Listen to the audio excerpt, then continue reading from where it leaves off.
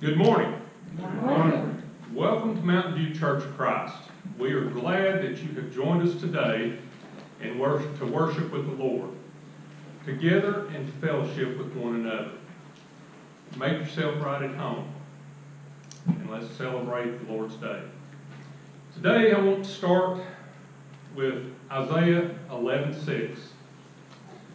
The wolf will live with the lamb, the leopard will lie down with the goat, the calf and the lion and the yearling together, and a little child will lead them. I want to tell you a story. Jeremy was born with a twisted body and a slow mind. At the age of 12, he was still in the second grade. Seemingly unable to learn, his teacher, Doris Miller, often became frustrated with him. He would squirm in his seat and make grunting noises.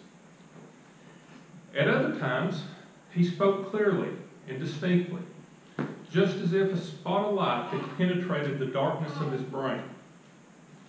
But most of the time, however, Jeremy just irritated his teacher. One day, she called his parents and asked them to come in for a conference. As the Forresters entered the empty classroom, Doris said to them, "Jeremy really belongs in a special school. It isn't fair to him to be with all these younger children who don't have learning problems. There's a 5-year gap between his age and those of the other students." Miss Foster cried softly into a tissue while her husband spoke. "Miss Miller," he said, "there's no school of that kind nearby. It would be a terrible shock for Jeremy if we had to take him out of this school. We know he really likes it here." Doris, the teacher, sat for a long time after they had left, staring out into the snow outside the windows. Its coldness seemed to seep into her soul. She really wanted to sympathize with the Forresters. After all, their only child had terminal issues. But it wasn't fair to keep him in class. She had 18 other children to teach. And Jeremy was a distraction to her class. Furthermore, he would never learn to read and write. Why should she waste any more time trying? As she pondered the situation, guilt washed over her. Here I am complaining with my problems, when my problems are nothing compared to that poor family, she thought. "Lord, please help me be more patient with Jeremy," she prayed. And from that day on, she tried hard to ignore Jeremy's blank stares. Then one day, he limped to her desk, dragging his bad leg behind him. "I love you, Miss Miller," he exclaimed, loud enough for the whole class to hear. The other students sniggered. Doris's face turned red. She stammered, "Well, Jeremy, that's very nice. Now please take your seat." Spring came, and the children talked excitedly about the coming of Easter. Doris told them the story of Jesus. And then to emphasize the idea of life springing forth, she gave each child a large plastic empty Easter egg. "Now," she said to them, "I want you to take this home and bring it back tomorrow with something inside that shows new life. Does everyone understand this?" "Yes, Miss Miller," all the children responded enthusiastically, all except for Jeremy. He listened intently. His eyes never left her face. He did not even make his usual noises. Did he understand the assignment? Perhaps she should call his parents and explain the project to them. That evening, Doris's kitchen sink stopped up. She called the landlord and waited for hours for him to come by and unclog it. After that, she still had to prepare for the vocabulary test the next day. She completely forgot about phoning Jeremy's parents. The next morning, 19 children came to school, laughing and talking as they placed their Easter eggs in the large basket on Miss Miller's desk. After they completed their math lesson, it was time to open the now filled empty eggs. In the first egg, Doris found a flower. "Oh yes, a flower is certainly a sign of new life," she said. "When plants peek through the ground, we know spring is here." A small girl in the first row waved her arm. "That's my egg, Miss Miller," she called out. The next eggshell contained a plastic butterfly, which looked very real. Doris held it up and said, "We all know that a caterpillar changes and grows into a beautiful butterfly. Yes, that's new life too." And little Judy smiled proudly and said, "Miss Miller, that one's mine." Next, Doris found a rock with moss on it. She explained that moss too showed life. Billy spoke up from the back of the classroom and said, "My daddy helped me." He beamed with excitement. Then Doris opened the fourth egg. She gasped. The egg was empty. Surely it must be Jeremy's, she thought, and of course he did not understand her instructions. If only she hadn't forgotten to phone his parents. Because she did not want to embarrass Jeremy, she quietly set the egg aside and reached for another. Suddenly, Jeremy spoke up, said, "Miss Miller, aren't you going to talk about my Easter egg?" Frustrated, Doris said, "But Jeremy, your Easter egg is empty." He looked into her eyes and said softly, "Yes, but Jesus' tomb was empty too." Time stood still. When she could speak again, Doris asked him, "Do you know why the tomb was empty?" "Oh, yes, ma'am. Jesus was killed and put in there. Then his father raised him up, and that's how Easter got started." The recess bell rang. While the children excitedly ran out to the schoolyard, Doris sat and cried. The cold inside her melted completely away. 3 months later, Jeremy passed away.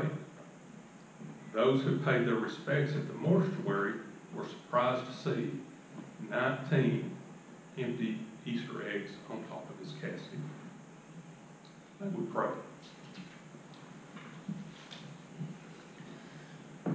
Almighty God, our Heavenly Father, we thank you that the tomb is empty.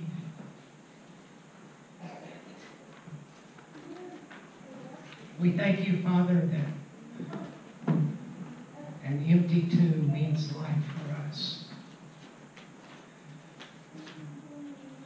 We thank you that as we have stumbled around in darkness over these last few months, and we've borne our griefs and our sorrows, those days of darkness have come to an end now, because the light of Christ's resurrection shines into our lives and illuminates every corner of darkness and vanishes it forever. Thank you, Jesus, that you rose from the dead.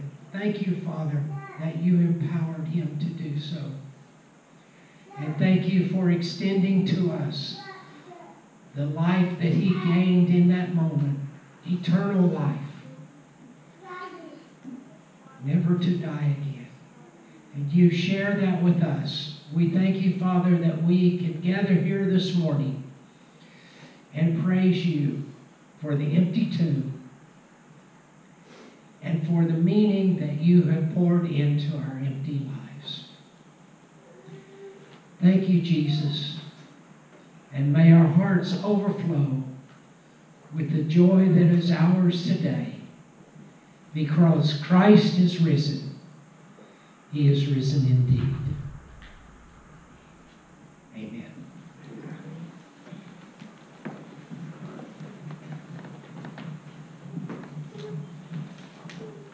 He is risen. He is risen indeed. We're going to do that one one more time, because that was good and the best response I've ever had. In nearly a decade of preaching, that's the best response I've ever had. So I think we can improve it just a little bit more. He is risen. He is risen indeed. Beautiful. Let's stand as we sing, if you're physically able, our first song, Because He Lives. Page number 4 in your bulletin, Because He Lives.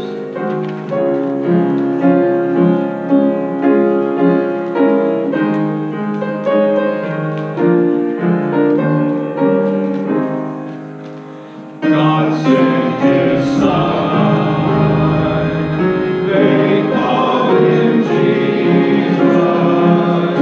He came to love, heal and forgive.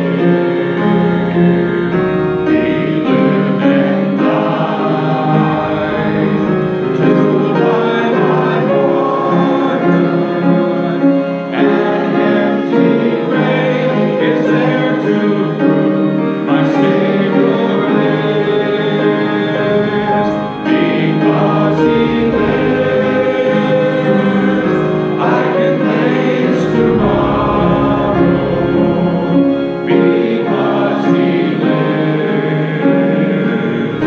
all fear is gone. Because I know He holds the future, and life is worth the living just because He lives. How sweet to hold a newborn baby and feel the pride and joy He gives. But greater still,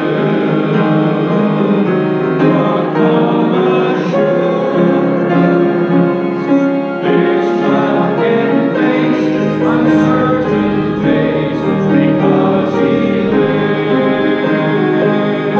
Because He lives, I can face tomorrow. Because He lives, all fear is gone. Because I know He holds the future, and life is worth the living just because He lives. And then one day I'll cross the river, I'll find life's line, no more with pain. And then as death gives way to victory, I'll see the light of glory, and I'll know He reigns. Because He lives, I can face tomorrow. Because He lives, all fear is gone. Because I know He holds the future, and life is worth the living just because He lives. You may be seated.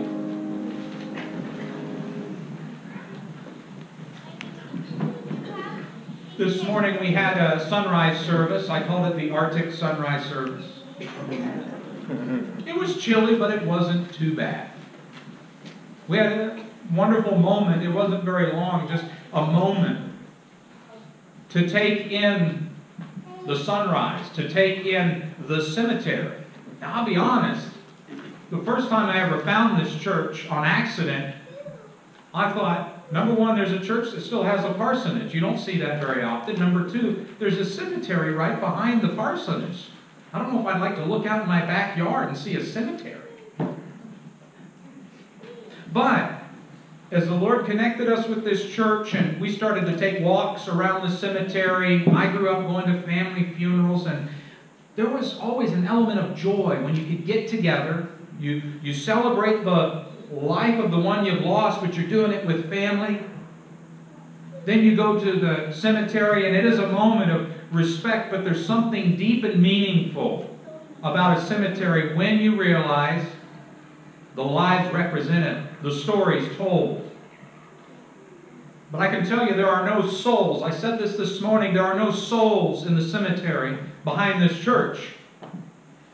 Those are the rental houses the people used, the bodies they lived in while they were here on earth, and the same will be true for us when it's our time to go. You're saying, Mike, that's a little gruesome for Sunday morning. I'd encourage you to remember it's Resurrection Sunday, and this is the truth of God's Word, that this life we see isn't all there is to it. And it's only because of the blood of Jesus we get to celebrate this. And now we come to the point in our time of worship where we're preparing for communion. We have little individual communion cups. We're going to have a communion devotion and prayer here in a minute. And then after the devotion and prayer are done, during that music, you just take communion as an act of worship between you and God. Right? You just take it as an act of worship between you and God. But to prepare our hearts for that too, take the clocks and calendars and stresses off our mind. Let's sing one more song. Page 6 in your bulletin, page 6, Beneath the Cross of Jesus. We'll sing all 4 verses. You can remain seated.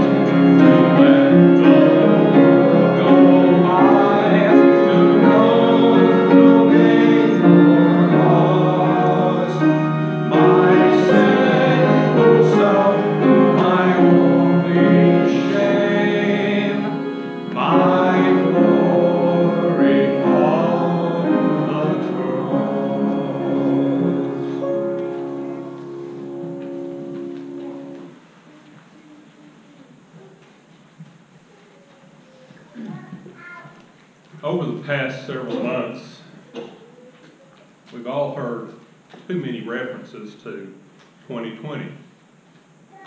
Some good, some bad. Even Mike has preached on 2020 vision. It's brought us a clearer understanding of a Christian outlook. This morning, I want to look at the term hindsight is 2020. As I read today from Matthew 26, verses 17 through 30, New International Version, I ask that you let your mind put you in the place of the disciples, understanding their confusion, simply because they didn't have the benefit of hindsight. On the first day of the festival of unleavened bread, the disciples came to Jesus and asked, "Where do you want us to make preparations for you to eat Passover?" He replied, "Go into the city to a certain man and tell him, the teacher says, my appointed time is near. I'm going to celebrate the Passover with my disciples at your house." So the disciples did as Jesus had directed them and prepared the Passover. When evening came, Jesus was reclining at the table with the 12. And while they were eating, he said, "Truly I tell you, one of you will betray me." They were very sad and began to say to him one after another, "Surely you don't mean me, Lord." Jesus replied, "The one who has dipped his hand into the bowl with me will betray me. The Son of Man will go just as it is written about him. But woe to that man who betrays the Son of Man. It would be better for him if he had not been born." Then Judas, the one who would betray him, said, "Surely you don't mean me, Rabbi." Jesus answered, "You have said so." While they were eating, Jesus took bread, and when he had given thanks, he broke it and gave it to his disciples, saying, "Take and eat. This is my body." Then he took a cup, and when he had given thanks, he gave it to them, saying, "Drink from it, all of you. This is my blood of the covenant, which is poured out for many of the forgiveness of sins. I tell you, I will not drink from this fruit of the vine from now on until that day when I drink it anew with you in my Father's kingdom." When they had sung a hymn, they went out to the Mount of Olives. This morning, I want us to pay particular attention to verse 28. He says, "This is my blood of the covenant, which is poured out for many for the forgiveness of sins." Did the disciples understand that? Did they understand what he was saying? He had told them. We see here that he had told them. He had explained it all. But you see, they didn't know something that we did. They didn't have the hindsight that we do now. They didn't know that he was risen from the dead. They knew not of his victory over sin. But today, we have the knowledge to know what Jesus is talking about.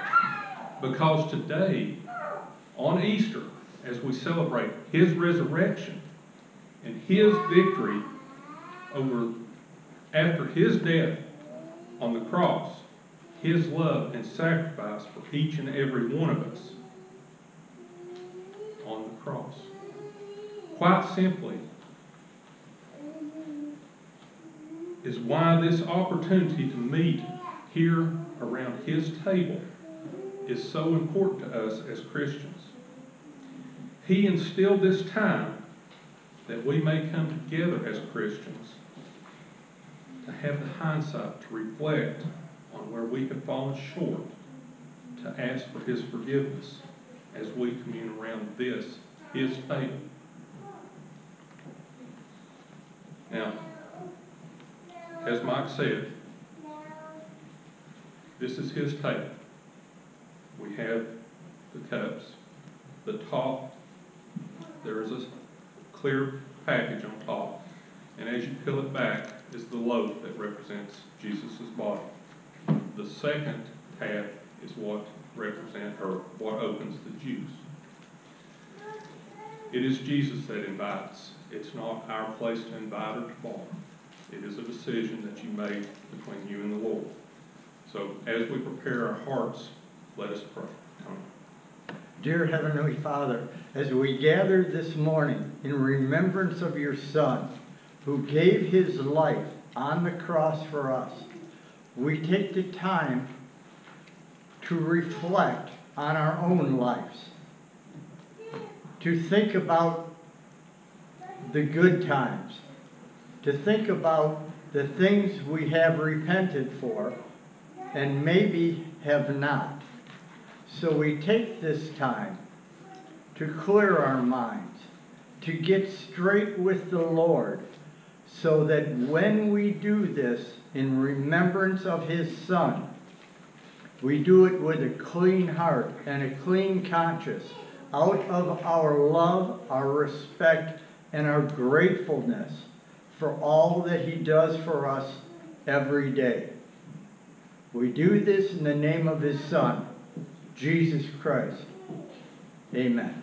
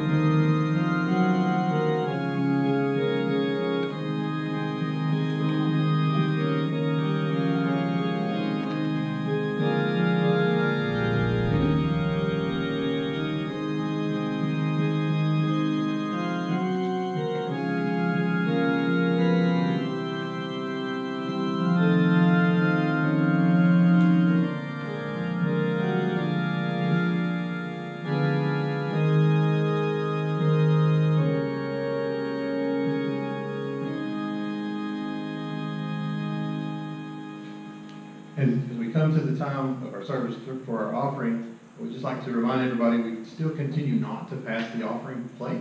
So the basket in the rear of the sanctuary can be used at any time this morning for your tithes and for your offerings.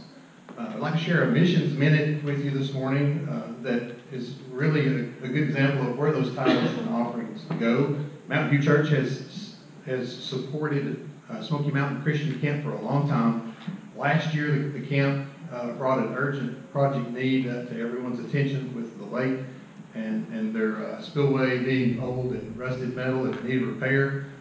This church sent Mike Jones and Brady Boone on a hike-a-thon to raise funds for that project, and we sent over $1,500 to that effort.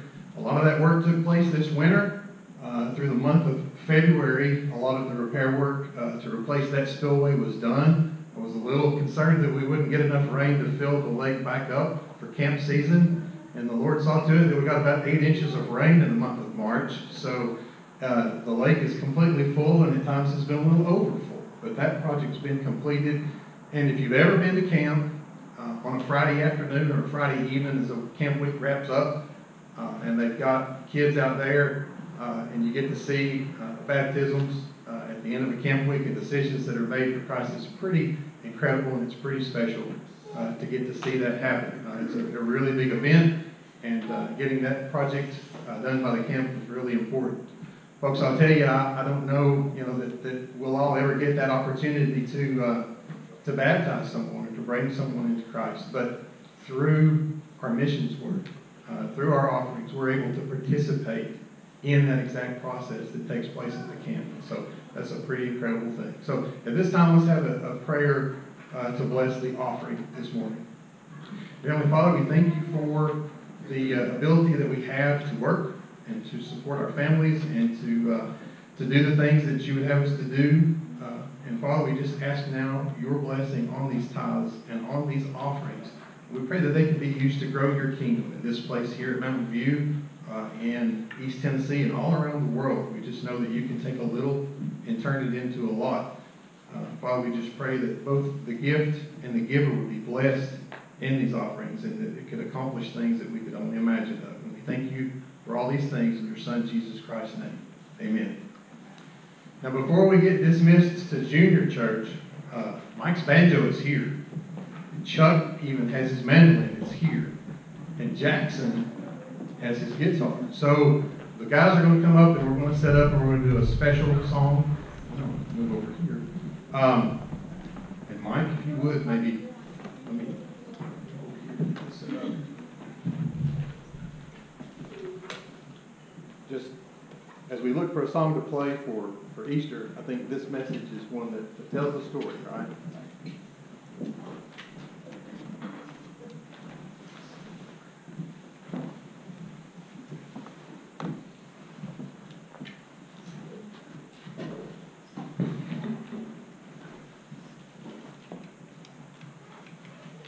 I don't know about you, but I just get excited when the banjo comes out. Well, you get more excited than most folks did in Kansas, so. They just got nervous out there. Maybe it's a Tennessee thing. Maybe it is. I'm okay with that. Was I keeping this microphone on for this? Don't turn your headset on. Okay. Let's get this one here, Jackson. That is yours, and you and Chuck want to share that one over there.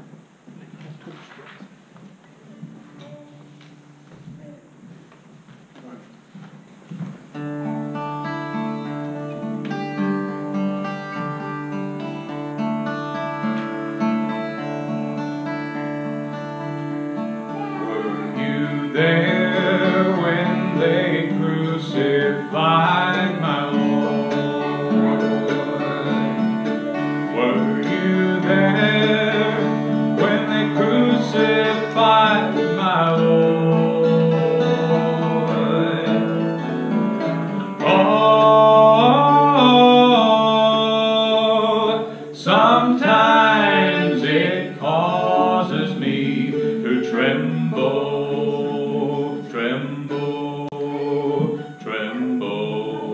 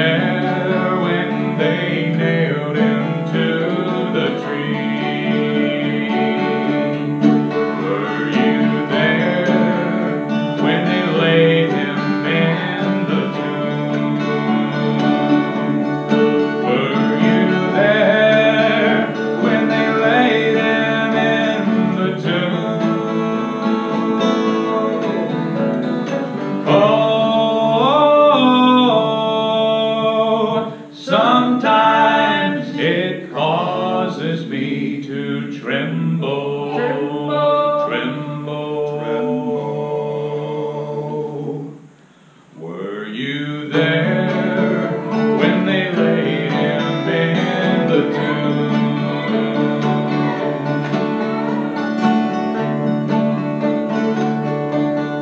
Were you there when he rose up from the dead? Were you there when he rose up from the dead?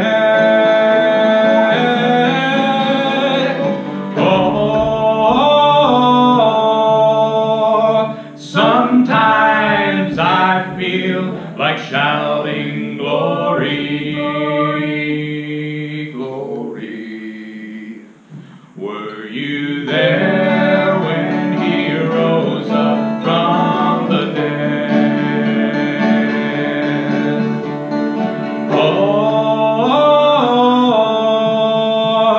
sometimes it feels like shouting glory, glory.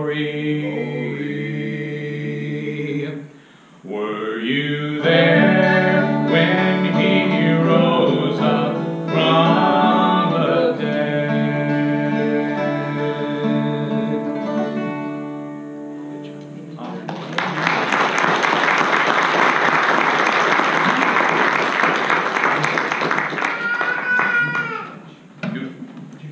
Miss Alma, is that correct? Yes. Miss Alma. Kids 6 and under can go with Miss Alma for Children's Church downstairs. And Brian, if you don't mind, let's leave one accessible. I've got a little, we can shorten that, a little something. Last minute. I know that's a big shot, something last minute. Right. Everybody knows my phrase. We're going to do something different this morning. All right. You guys are so patient with me when I switch things up. You guys are just great. You're great. We do have several visitors this morning who are cooperating much better than my microphone wire right now. That's good. Well, that's what I did. We're going to be in 1 Corinthians chapter 15, verses 12 through 19. I am glad you're here on Resurrection Sunday, Easter Sunday. What an honor to be gathering any day of the week, any time of the year. But there's something special about remembering the resurrection of our Lord and Savior, Jesus Christ. For those who've been coming here for the past month, I've taken us through each of the 4 Gospels and their unique path to the resurrection intersection, how they each emphasize something a little bit unique. Matthew emphasized authority, Mark emphasized humanity, Luke emphasized historicity, and John emphasized the spirituality of the story. Well, and I'm going to ask you a very personal question this morning. What is your resurrection intersection? How did you come to know Jesus Christ as your Savior? We're going to be in the New Testament book of 1 Corinthians chapter 15, verses 12 through 19. Would you mind, out of respect for the reading of the Word this morning, would you please stand with me as I read? The words will be up on the screen and in your bulletin as well. But if it is preached that Christ has been raised from the dead, how can some of you say there is no resurrection of the dead? Verse 13. If there is no resurrection of the dead, then not even Christ has been raised. Verse 14. And if Christ has not been raised, our preaching is useless, and so is your faith. More than that, we are found to be false witnesses about God, for we have testified about God that He raised Christ from the dead. But He did not raise Him if in fact the dead are not raised. Verse 16, for if the dead are not raised, then Christ has not been raised either. And if Christ has not been raised, your faith is futile. You are still in your sins. Then those also who have fallen asleep in Christ are lost. Verse 19, if only for this life we have hope in Christ, we are of all people to be most pitied. You may be seated.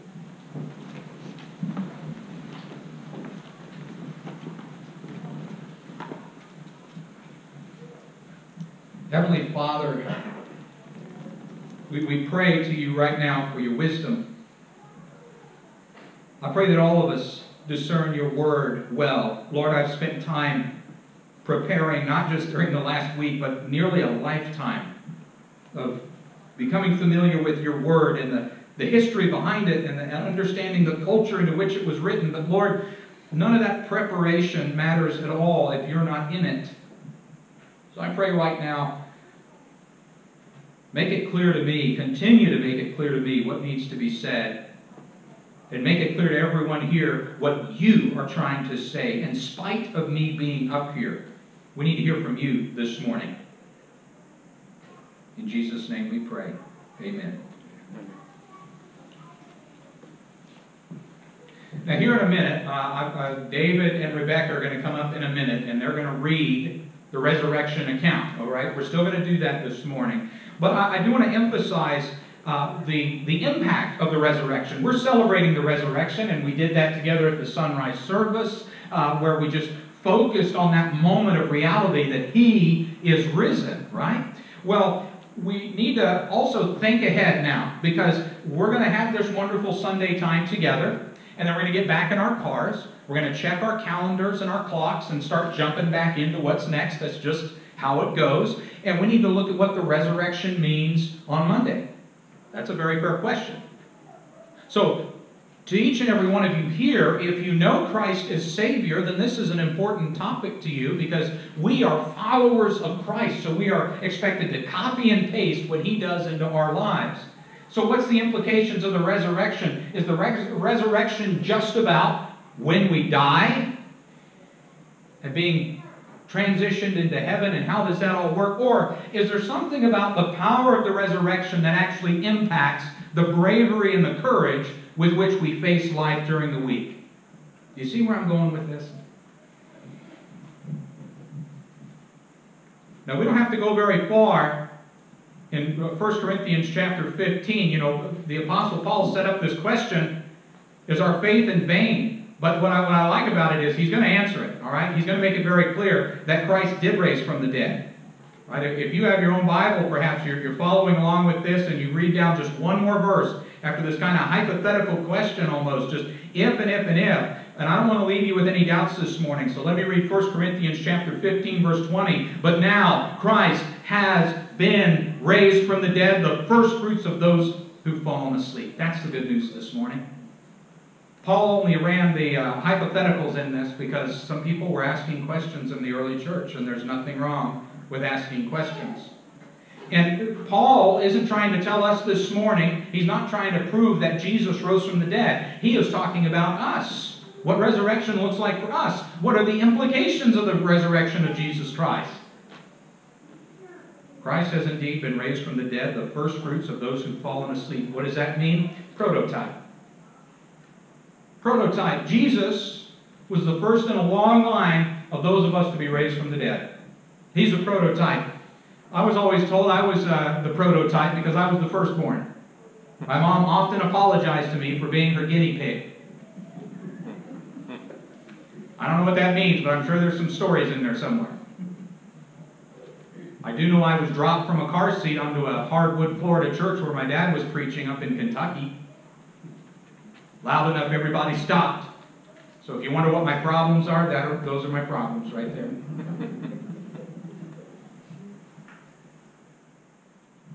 What does resurrection mean for us? Well, before we get too much further into that, Rebecca and David, why don't you two come up? I got the Bibles here, and I'll hold the microphone for you. I'm going to go ahead and shut mine off. And you guys are going to read the resurrection account. So, like I told you, you'll start off there, hold that, and you'll read the one that's highlighted first there. And then that'll be your color for this passage. And then David, when she's done reading that, then you'll read the ones highlighted there, and she'll read, and then you'll read one more time. You got that? Okay, let me hold the microphone and shut mine off so we don't end up with a feedback situation. Is that Bible heavy, man? Is that a heavy Bible? No. Okay. Do you want to go and take your mask off? Okay, go ahead. Now after the Sabbath, as it began to dawn towards the first day of the week, Mary Magdalene and the other Mary came to look at the grave. There was a violent earthquake, for the angel of the Lord came down from heaven and going to the tomb, rolled back the stone, and sat on it. His appearance was like lightning, and his clothes were white as snow. The guards were so afraid of him that they shook and became like dead men. And the angel answered and said to the woman, "Do not be afraid, for I know that you are looking for Jesus who has been crucified. He is not here, for he has risen, just as he said. Come and see the place where he was lying. And go quickly and tell his disciples that he has risen from the dead. And behold, he is going before you into Galilee. There you will see him. Behold, I have told you." So the woman hurried away from the tomb, afraid yet filled with joy, and ran to tell his disciples. Suddenly Jesus met them. "Greetings," he said. They came to clasp his feet and worship him. Then Jesus said to them, "Do not be afraid. Go and tell my brothers to go to Galilee. There they will see me." Good job. Thank you.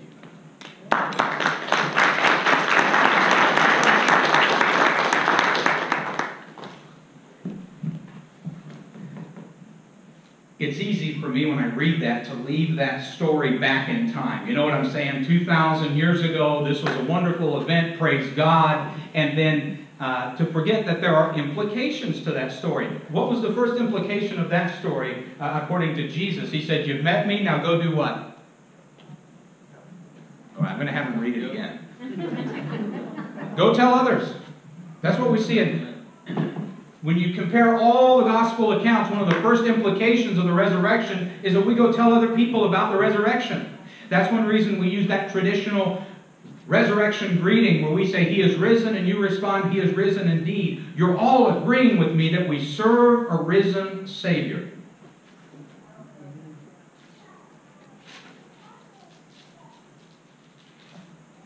First Corinthians chapter 15, before we got to our passage where Paul talks about the importance of the resurrection, he shares what he shares as the gospel that saves. 1 Corinthians chapter 15, verses 3 through 4. "For what I received I passed on to you as of first importance, that Christ died for our sins according to the Scriptures, that he was buried, and that he was raised on the third day according to the Scriptures." That's one sentence. That's one thought in the Greek. That's one thought. They don't divide any of that. It's all one gospel here. I'm going to say that again. "For what I received, I passed on to you as of first importance, that Christ died for our sins according to the Scriptures, and that he was buried, and that he was raised on the third day according to the Scriptures." And even in the rest of that gospel message, he'll also talk about the appearances of Jesus Christ after he raised from the dead as a part of his gospel. But he will talk about this resurrection. The belief in resurrection is essential to Christianity. You can't cherry pick that. You cannot say that you are a Christian and not believe in the resurrection of Jesus, not to mention our resurrection in Jesus. If you cherry pick between that, you no longer have Christianity. You've got some special hybrid of your own. If you want to start a cult based on that, I'm sure there's land for sale around here. But that's not what the Bible teaches, so you can't call it Christianity. I'm only aggressively highlighting that because Paul aggressively highlights it in the Word of God. And it's important to me in a time like this because we're coming out of a season where there's been a lot of death. Not just in the world, but even here in this church, there's been a lot of loss. There's been a lot of sickness. And if you can't encounter sickness and death with resurrection power, you have no hope. It's already hard enough. Even with Jesus, it's still hard. Jesus doesn't say, "I'll take away all your burdens." What does he say? He said, "Give me your burden," and he said, "I will make your load" what? That's right. I'll make it manageable. He doesn't say, "I'm going to take away all of your worries." He said, "Cast them on me." And he said, "I will make it manageable for you. I'm going to make it manageable." Can you imagine how unmanageable grief must be for those who don't know Jesus Christ as their Savior? For those who encounter death without resurrection power, without hope. And we're told we grieve. We still grieve, church. But what are we told? We grieve, but not what? Not like the rest of the world. We grieve with what? Hope. We grieve with hope. William Sangster, the great Methodist leader who helped guide Londoners through the horrors of World War II bombings, fell ill with a progressive disease that started to paralyze his body, including his vocal cords. On the Easter Sunday, just before he died, he managed to scribble a short note to his daughter. "How terrible to wake up on Easter and have no voice to shout, 'He is risen.' Far worse to have a voice and not want to shout." How terrible not to be able to shout, "He is risen," but how much more terrible to have the ability and yet not do it because you don't celebrate it. We are surrounded by people in our neighborhoods that don't have reason to shout, "He is risen," because they've never met Him. And to some people, He is still on a cross. He's never overcome death. He simply died for us. But let me tell you what, if some crazy guy named Jesus died for my sins but didn't raise from the dead, it was all a circus act. I'm sorry if that offends you. The doors are open. There's other churches out there.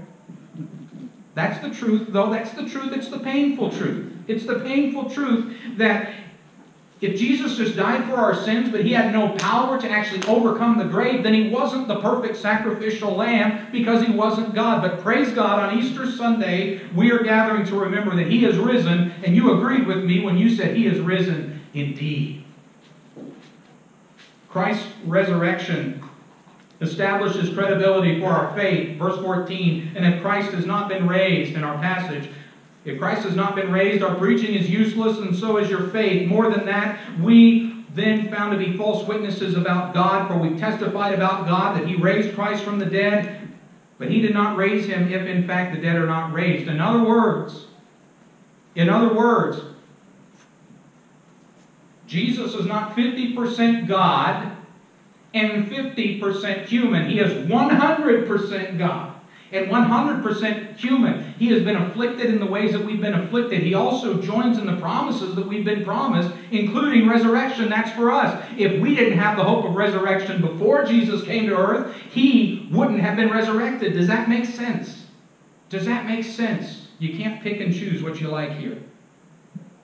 1 John chapter 3, verse 2, we are God's children now, and what we will be has not yet been revealed. We know that when He appears, we will be like Him because we will see Him as He is. If there's one thought we share this morning, I see we're coming in hot on 11 o'clock here. If there's one thought, it's that Christ's resurrection guarantees the resurrection of His siblings. Christ's resurrection guarantees our resurrection as His brothers and sisters. What an honor! What a privilege! His resurrection guarantees that for us. Matthew chapter 12, verse 50. Whoever does the will of my Father in heaven is my brother and sister. Do you remember that? You remember that story where Jesus is speaking and some people came in acting like security guards and they're like, Jesus, you got some people, very important people that want to meet you over here. It's your mothers and brothers and sister. You know, they're all hanging out. You got family over here. And Jesus is in the middle of teaching. He said, you know what? Here's the deal. You see these people that are listening to me, doing the will of my Father? He said, these are my brothers and sisters. Get lost. He didn't say that. He didn't say get lost. Sometimes He must have felt like saying that to His disciples. Because we get possessive about this gospel. But this gospel, from the very beginning, the good news of the resurrection of Jesus, is not designed for us to hold in like a pond. It's designed for us to broadcast and communicate. Let's get the word out there this Easter Sunday. Let's get the word out every day.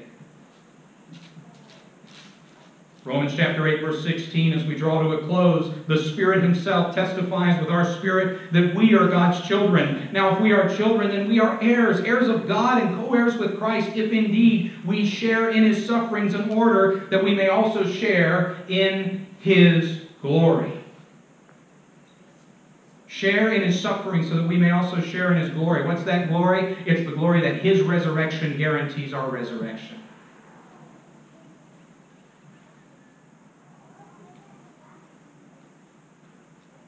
I can tell you right now, to answer Paul's question in the passage, if we have no resurrection, then Christ would have no resurrection, then we have no hope, and is that the way it is? And I would say no. It's not the way it is. I see in the Gospels, I see in the Bible an account of Jesus of Nazareth who did not begin in Bethlehem, and didn't end at Calvary. Does that make sense? Father, Son, Spirit, He was, and then He came down to earth in our form, walked among us, lived a perfect life so that He could be the perfect sacrifice and have His blood spilled sacrifice for us to cover our sins.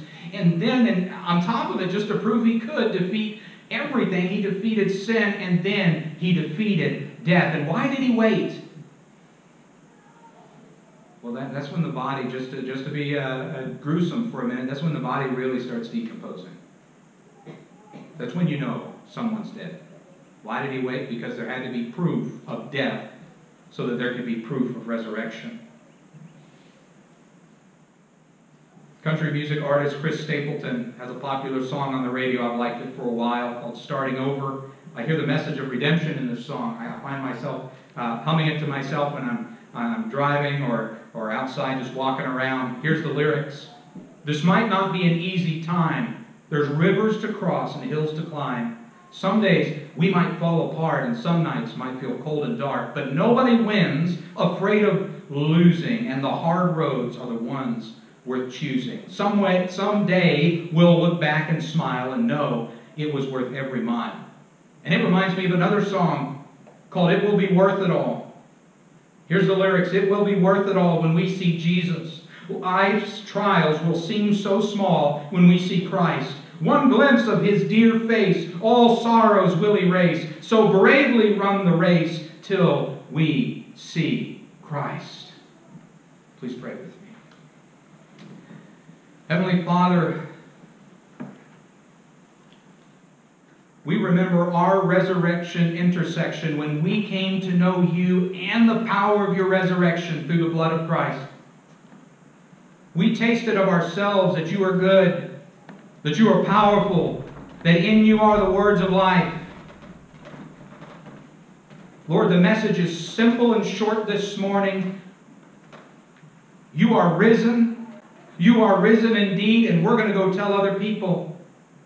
We are going to soak in that truth for ourselves and re-accept that fact that You've overcome sin, sickness, and death. And then, Lord, we're going to take that love and that goodness that You've given to us, and as it brims over, we're going to pour it into other lives.